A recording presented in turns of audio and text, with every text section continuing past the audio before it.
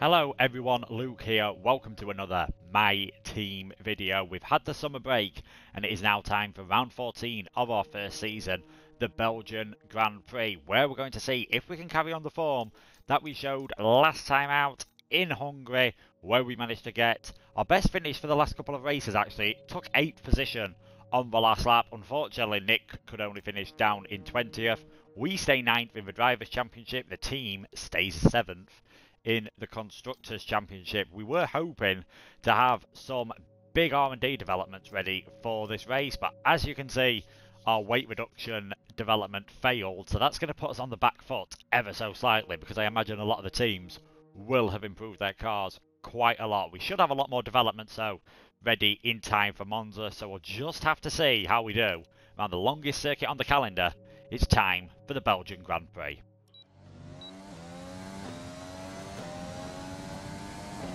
Let's get qualifying underway then for the Belgium Grand Prix. There was quite a lot of rain in practice. Thankfully though, it's going to be dry for qualifying, as you can see, and it is forecast to be dry during the race as well. Heading up then through Eau Rouge and Radion, flat out through there. See how high up the grid we can get then around here. Put plenty of pressure engine components in. I do think later on into the season I might have to take a penalty to change some of them, as they will be fairly warm by the time we get to Abu Dhabi and the last race of the season. Not doing too bad at the moment in our usual just outside the top 10 spot. Let's see if we can actually sneak into the top 10. Might be pretty good, but then we won't get the fresher tyres. So 11th or 12th position would be absolutely ideal. Pujon, a very tricky corner. You can easily hit that curve and it can throw you wide, as I did there. Just about getting away with it. Coming into the campus chicane now. Probably carried a bit too much speed on entry. Don't want to run too wide on the exit. And again there, just slightly missing the apex. Heading over the curb. Flat out now towards the bus stop chicane. 14th position at the moment. That's about standard for our qualifying performances so far this season. Can we use the power of the engine to push us any further up the grid? Heavy braking for the bus stop chicane, and let's see what sort of time we can do. Didn't really get a chance to set a dry qualifying simulation. Doesn't seem to have affected us though. 12th position at this moment in time, so a very good lap. Definitely happy with that. And with qualifying complete, let's review our top 3 today. Bottas, Hamilton and Sebastian Vettel. Well, that wraps up qualifying, but don't worry, we'll be back tomorrow as we head into the Grand Prix. So you can see there, 12th position, not too far off the top 10, but we do get fresh tyre choice. Lando Norris down in 15th, our rival, so it's good to beat him. And Nick comfortably beating both of the Williams, which is really the bare minimum I expect from him. So I'd say that puts us in a good position for the race. Let's see how we can do then. It's one of my favourite tracks to drive around. Hopefully this will be a really good race and we can score some good points. We're in Belgium once again for today's round of the Formula 1 World Championship. It's a race the great Ayrton Senna won 6 times, and in 2019 Charles Leclerc became the first driver to take their maiden win here since Michael Schumacher in 1992. Spa-Francorchamps today, a circuit that spans 4.35 miles. There are tons of elevation changes along the way too.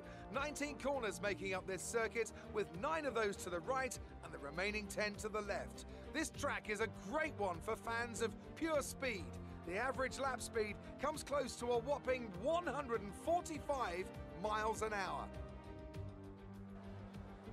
And as always, a man with plenty of racing experience joins me in the commentary box. Today it's Anthony Davidson. Tell me, Ant, you're no stranger to surviving the melee of turn 1. So how do you keep out of trouble when there's so much going on around you? There are 3 main things to worry about there, Crofty. Positioning, awareness and discipline. First, you have to put your car in a bit of space and make sure you have room to react to what the others are doing. Then you have to watch your mirrors and listen to the sounds around you to get a sense of where everyone is. And finally, just don't get too greedy. Just because a gap exists doesn't always mean you should go for it.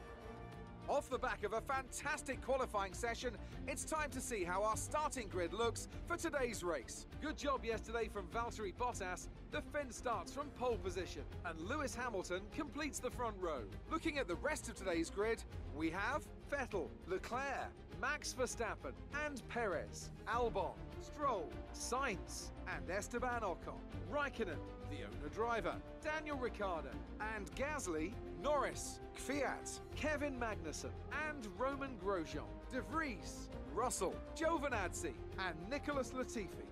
It's almost time for the lights to go out, so let's head down to the track and get this Grand Prix underway.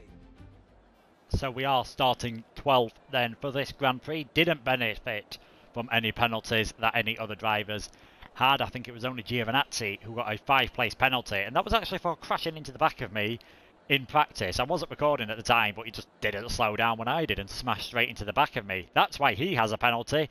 That's the strategy we are going for. 14 laps on the mediums, 8 laps on the softs. I'm aiming to be as quick as possible at the end of the race to maybe gain a few places as everyone else's tyres start dropping off. So let's see how this goes. Can we finish in the top 8 once again, match or even better our Hungarian Grand Prix result here in Belgium?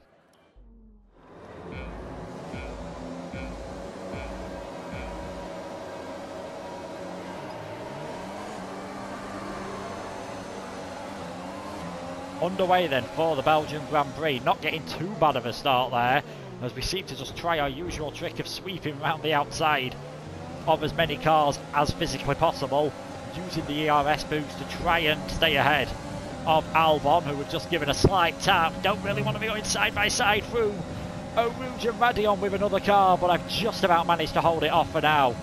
But I'm expecting him to be very quick. Obviously, he is on the faster tyres as well. Giovinazzi's had a cracking start as well.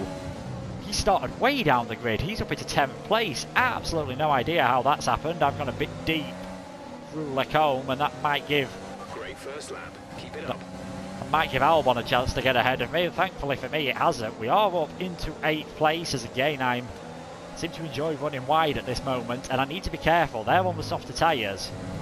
I think pretty much everyone around me, pretty much everyone in the field seems to have started on the soft tyres, so just need to watch out for that, especially in these early stages. They are going to be quicker than me. You can see the top 7 already streaking away. I think most of that's down to my mistakes rather than the slower tyres, as I need to keep off the curbs as well. It's very easy to spin on the curbs around this track, especially when I'm full of fuel on the medium tyres.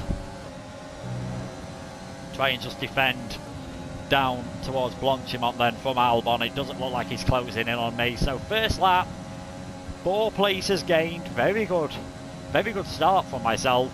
Did pretty well going around the outside of a few cars into turn 1. Got a bit hairy with Albon, but managed to hold on to that position. Let's see how we do once DRS becomes activated. I feel like it could be a struggle to stay ahead of some of these guys.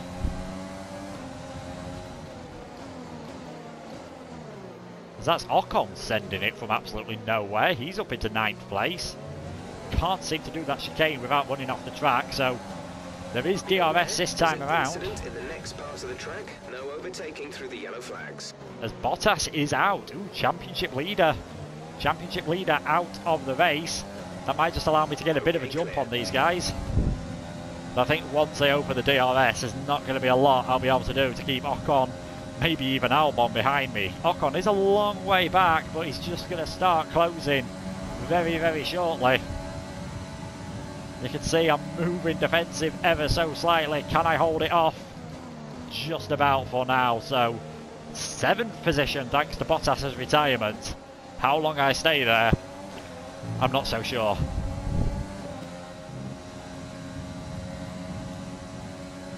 Giovinazzi is absolutely flying on these fresh soft tyres behind me. He's really closed the gap up all of a sudden, and you can see how much he's pulled away from the cars behind and how much I've pulled away from them as well. I'm actually surprised by that. They do seem to be struggling now, those that started on older soft tyres, but Giovinazzi on the fresher ones really closing up to me. Don't think there's going to be much point biting him too hard when he sends one down the inside. Probably on the main straight next time around. don't think there's going to be a lot I can do about this. Try and force him, obviously, to go the long way round here into Lecombe, and hopefully he won't be able to just go all the way around the outside, and I have held him off. This is holding me up ever so slightly, but I do think those front 6 guys, they're so far ahead, I don't think there'll be a lot I can do about them, so hopefully we might get the benefits of keeping the Alfa Romeo behind us at the end of the race when we're on the soft tyres. Another yellow flag, that at least means, well, theoretically means he shouldn't be able to overtake me, so he has to stay behind me there. That's helped ever so slightly. Stroll, I think that is now out of the race, and because Vettel's pitted, we're up into 5th. This race is looking pretty handy for us at the moment, I've got to say. Highest result we've had this season is 5th place at Monaco. I can't see us matching that, but now that the Racing Point of Stroll seems to be having problems, could get into the top 6 perhaps. Don't think we ever thought we'd see an Alfa Romeo and a Minardi battling for the lead of an F1 race, but that is what you've got at the moment. And he doesn't really look to be catching me too much on the straight line. Even when he has got the DRS, I'm able to just use my extra fuel, use my ERS to just about stay ahead. And now he's battling with Sebastian Vettel, who I think, once he catches me up, he'll probably be able to make an easier job of getting past me. Coming into the pits then on this lap, and I think we are going to get dropped down into what position? 4th position. Yeah, before we get there. See there, Verstappen just straight round the outside, much fresher tyres. Okay, we lost the position. Try to keep focus. Much fresher tyres and just getting past us on the brakes. Sort of to be expected, not doing too bad.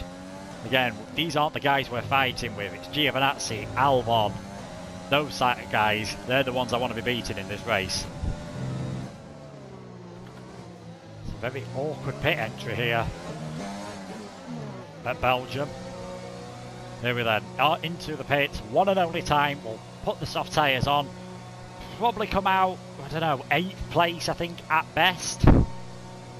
Have to wait and see because it is not the longest pit lane here, and hopefully it's a quick stop from the crew.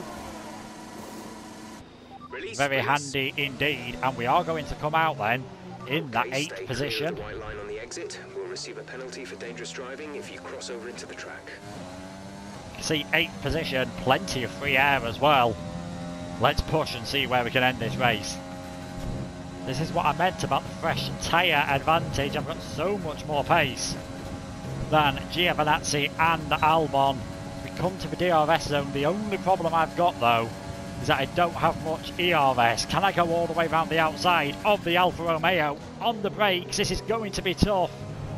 Just about managed to get my way through. Now might be worth saving a bit of ERS on this next lap to make the next move a bit easier on Alex Albon. But we are already up into 7th position. We're catching the car ahead, but be aware that these tyres need to last till the end of the race. Well, thankfully, Jeff, the end of the race is only 4 laps away, which in a way is good, because I'll get the tyres to the end. But Albon is in a Red Bull, and he is looking incredibly fast indeed. I think it is going to be tough for me to maybe overtake him, but I'm going to give it my all.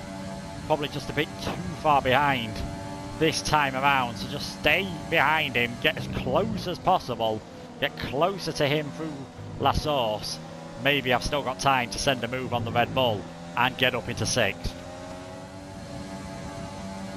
I mean, that Red Bull is just able to get off of La Source so much better than me, and I just cannot get close enough to him then. Into the chicane, this is... oh... can't see where else I'm going to get close enough. Maybe into the final chicane, the bus stop. Otherwise, this could be a bit tougher than I think. I'm running out of grip slightly on these tyres to get a good enough exit out of La Source. And then he just pulls away coming out of there, and I can't make it up, even with DRS, ERS, rich fuel. This is going to be a challenge. This is your final lap of the race. Like Jeff said, final lap of the race. I've saved all my ERS on the last lap. Didn't use any whatsoever, in the hope I can just get close enough to Albon here and have a go at him into really my last final good opportunity. I've got a very good one coming up through Eau Rouge and Raidillon. I've got so much more straight line speed. I can just cruise past him before we even get to the braking zone. I am up into 6th position. That was crucial. That was absolutely crucial that I did it then, because I couldn't really see me getting close enough to him at any other point of the lap. Now it's all about not doing anything silly, saving a bit of ERS myself to ensure on the run to the bus stop chicane he can't catch back up. But look at that, we've got ahead of a Red Bull on pure pace. No massive bad luck for Albon. He had a bit of a bad start to the race, but other than that, he's not been involved in any major incidents, and somehow it looks like we are going to finish ahead of him and finish in 6th place. We've had a bit of luck. The gap to the car ahead is 12.5 seconds. We've had a bit of luck with a few retirements for different cars. Bottas, I think, retired from the race. I'm not sure if Stroll retired or he just had a spin or whatever in the end, but we're heading towards the finish line. Final time through the bus stop chicane. We are going to finish in 6th position. An absolutely fantastic result for ourselves. That's the end of the race. We'll see you in Parc Ferme.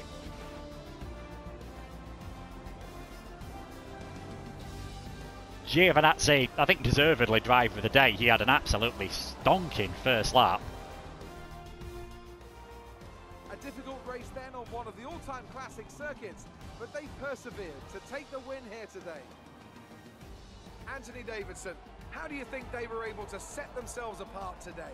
I think a large part of the result comes down to temperament.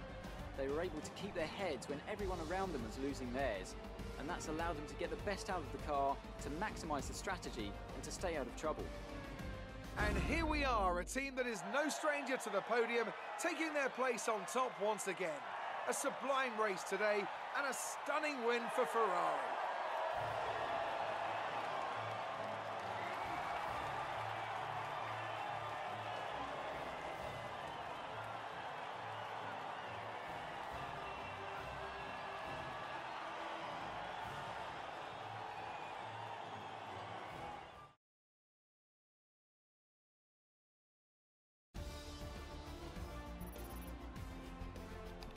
Getting ourselves a decent amount of XP then. Staying on level 3 for now. Let's have a look at the results. And after this round of the World Championship, here's how things look in the drivers' table. Not the result our points leader wanted, but it certainly makes things interesting going forward. Some amazing talents out on the track today, but Anthony, who would you pick as your driver of the day? My driver of the day has to be, no question, Antonio Giovinazzi. Such an assured drive from one of the sport's newer stars, and a performance he can be very, very proud of. It's time to check out the constructors' standings. Meanwhile, good work from Racing Point this weekend, who pushed themselves further up the order. It's been an absolutely wild weekend of Formula One action. I can't wait to see what's next. As you can see in the constructors then, Racing Point and Renault swapping round. Not too surprising, as I think Racing Point are nearly up to Red Bull on this game now in terms of pace. We stay 7th in the constructors. Look at that though, 8th in the Drivers' Championship, 2 points behind Carlos Sainz now. Starting to look a half-decent possibility that we could finish best of the rest. Just have to see how well I think Perez and Stroll do in the Racing Point. They're probably going to be my main rivals for that. There you can see the race results, 2nd fastest lap of the race. Only Hamilton managing to set a faster lap for myself. It would have been nice to get that bonus point. De Vries finished down in 19th place. Russell managed to get ahead of him. At least he got ahead of Grosjean though. So there's some slight improvement from his performance. Just very happy with how that race went. Didn't expect to be as high as 8th when I came out of the pits. Managed to get Giovinazzi quite early on. Albon proved to be a bit tougher. Just about managing it. You gained a lot of positions during the race, didn't you? Would you say that your rival is still on your level? Well, let's make the team feel good about themselves, you know. He has a better car than me, but... Can anything or anyone stop you?